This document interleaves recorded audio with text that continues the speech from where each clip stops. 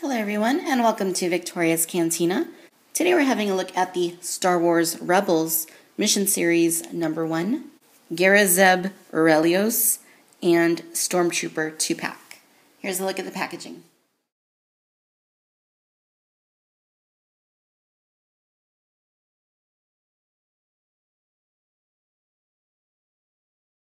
Alright, so both of these Mission Series figures are completely new sculpts. This is the very first time Zeb has ever been offered as an action figure. And the same goes for the Stormtrooper in the Rebels iteration. I think from a sculpting standpoint, both of these figures look really good. Zeb particularly looks excellent, I think. Definitely quite imposing and menacing, just like he is in Rebels. But also a nice guy overall. And Stormtrooper, looks quite well. The paint is a little bit sloppy on his helmet, but this is, in fact, one of the better ones I have seen. I really like the way that they did Zeb, just his overall character design. Of course, it's inspired by the early McQuarrie Chewbacca designs, but I think the character looks really good. Love the way that he's posed here. And Stormtrooper, very basic, but he follows the Rebels design quite nicely. In terms of paint, both of them are pretty basic, especially the Stormtrooper. He's pretty much plain white with a little bit of black. Zeb, on the other hand, is a little more colorful. His skin tone is kind of like a light brownish purple with black stripes. He's got bright green eyes. He's got a very army-esque green armor with yellow on it as well. And he also has what looks to be something like a shark or some kind of creature type design on his left shoulder, which is quite cool. Give you a close-up of Zeb there. Zeb is a cool character on Rebels. Like I said, he's imposing and, he's a little bit scary looking. But overall, he's a good guy. He's got a good heart. I think the eyes may be a little bit too greenish, but nonetheless, they're pretty good. Again, the sculpt on him is very nicely done. He definitely appears like he popped right out of the TV for the most part. Very nicely done. It certainly follows the animation very closely. In terms of articulation, Zeb has a swivel here at the head. He has swivels at his shoulders, and then he has swivels at his hips. Close-up of the Stormtrooper. As you can see, it's imperfect. The eyes, they're a little bit sloppy. But, like I said, this is the best one I have seen so far, which isn't saying much. So, hopefully Hasbro gets on that and starts keeping tabs on what's going on at the factory, because, these need a little bit of work. The mouth, it looks okay. That too is a little bit sloppy, I think. The rest of the figure looks quite nice.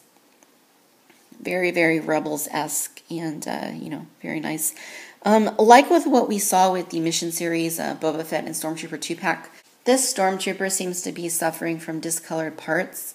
The helmet, arms, and legs are a little bit of a different color from the torso, and it may be a little hard for you to pick that up on camera, but it's definitely there.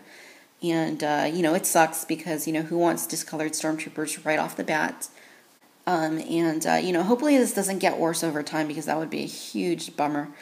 An easy way they could avoid this is just paint the whole figure the same color. I think what they're doing here is casting this torso piece here in white plastic, which is what you see there. And then the arms, legs, and helmet, they're either casting them in white as well, in a much softer plastic, which is causing the discoloration, or they're casting them in black and then coloring the white bits white, which is a different white from the torso. I don't know which it is. This has been happening off and on over the last decade, and I hope that Hasbro catches wind of it and fixes it, because it sucks.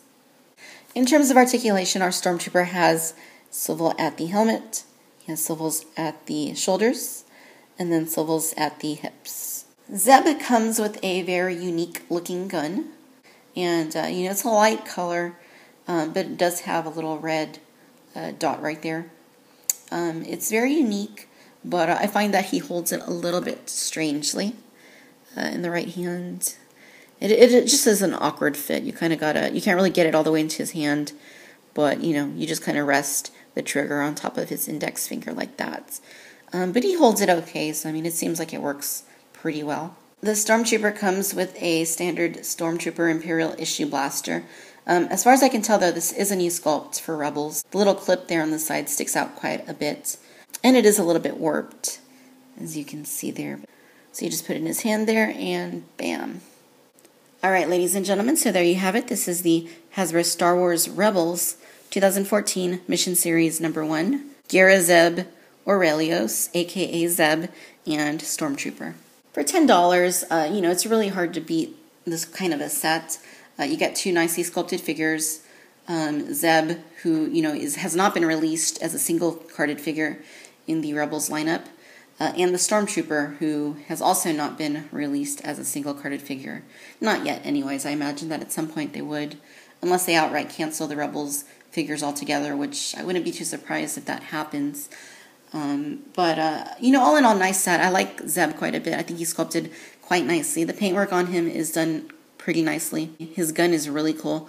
The Stormtrooper, you know, he is discolored, which, you know, is a bummer. But the sculpt is pretty good. The paint, you know, a little bit sloppy in the helmet, could be improved upon. He has a standard Stormtrooper blaster, so there's not a whole lot I can add there. All in all, if you're collecting the Rebels figures, you know, you definitely want to have Zeb in your collection, so you're going to want to get this set. And you will get the Stormtrooper, which is also cool. Otherwise, if you're not into Rebels, you might not find this set very interesting. Thanks for watching Victoria's Cantina. Until the next review. Bye-bye.